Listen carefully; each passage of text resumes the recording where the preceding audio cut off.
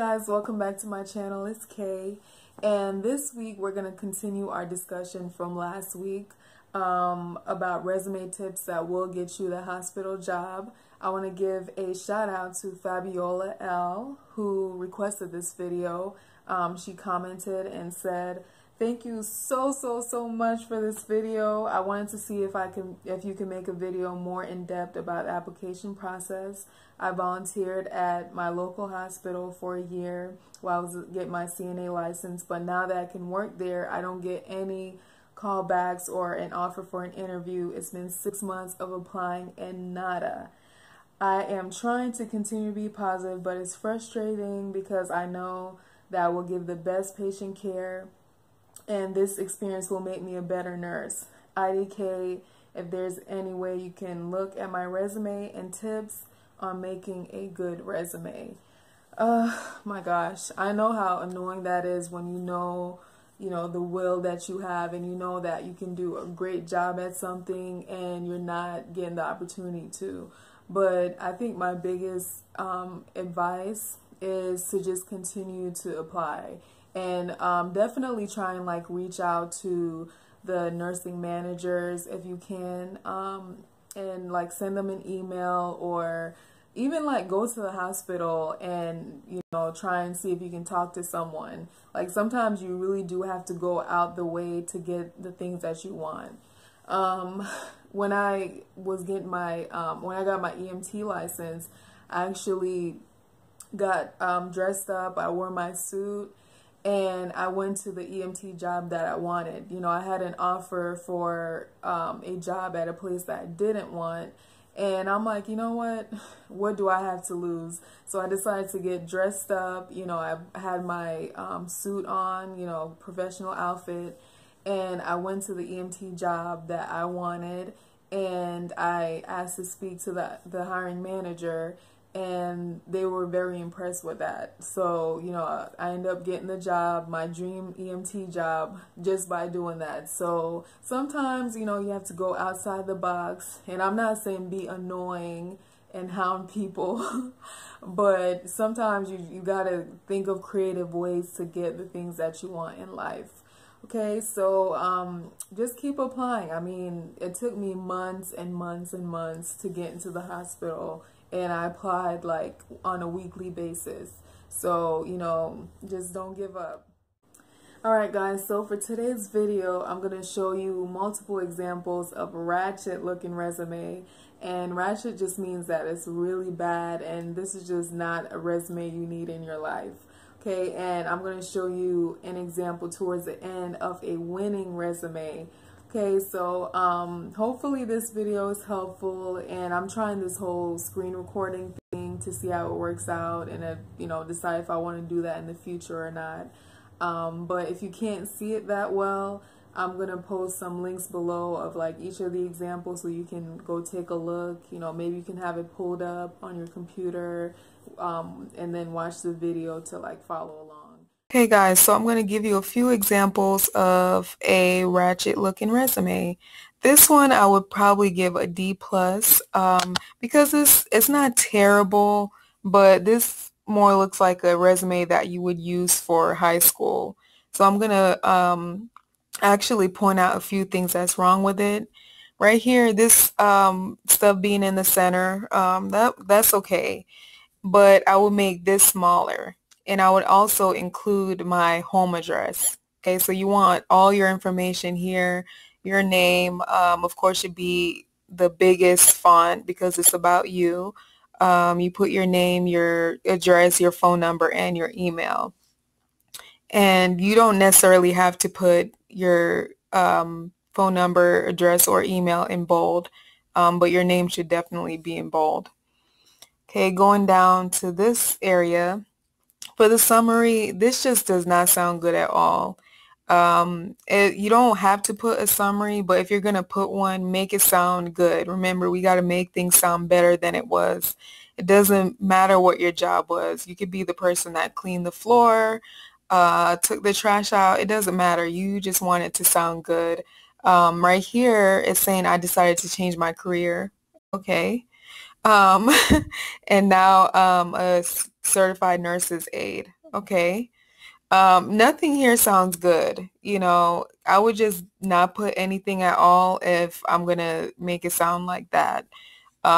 Just spice it up a little bit.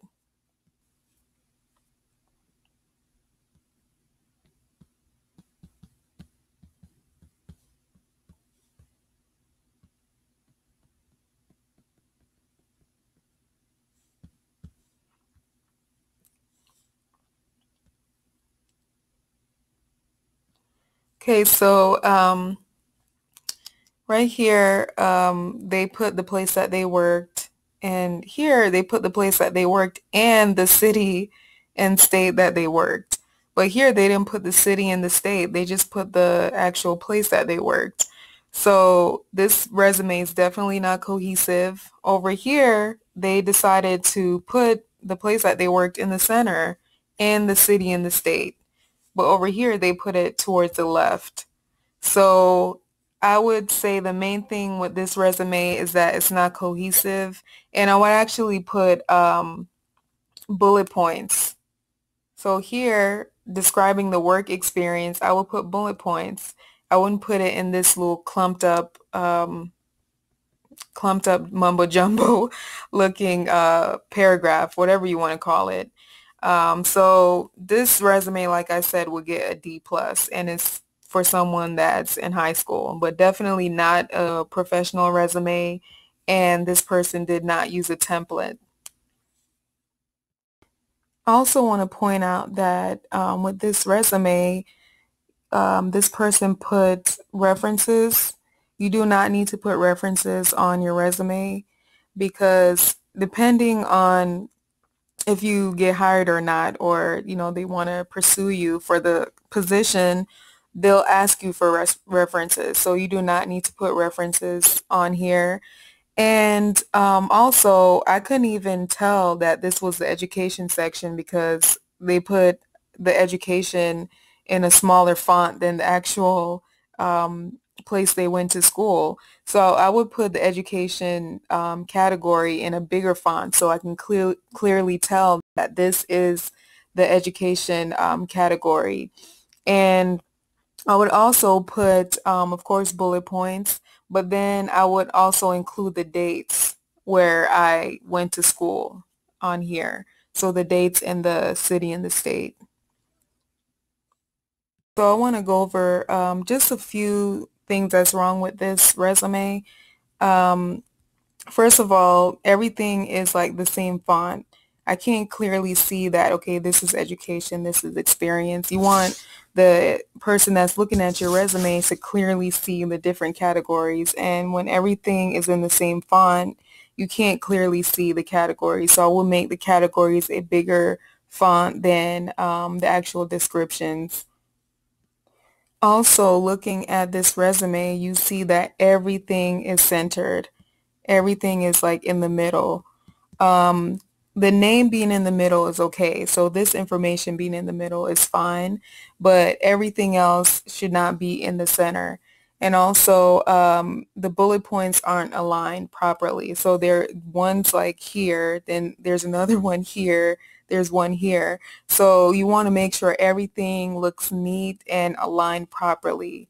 So this resume is definitely one that I would give an F.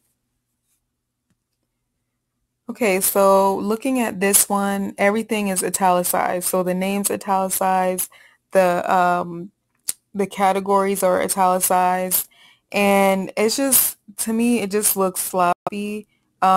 It's not terrible. I would give this one maybe a C plus.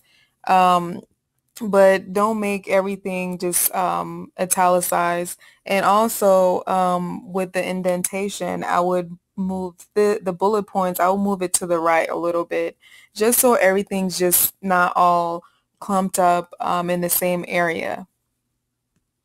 All right, so this one, it just has way too much going on, okay?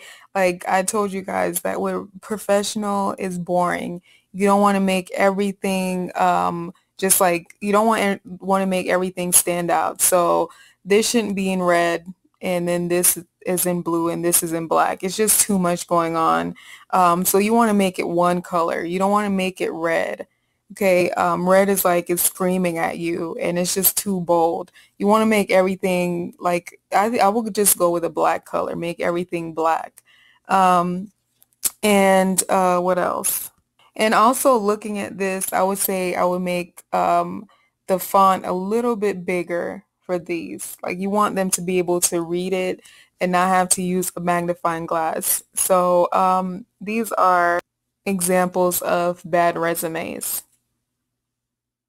Hopefully these tips are helpful, and remember that a bad resume can really deter you from getting your job. You know, it seems like it's not that serious, but you want to make sure that you're being professional, you know, how you dress and, you know, your resume, just how you present yourself as a package. Okay, so hopefully these tips help, and I'll see you guys on the next video. Bye.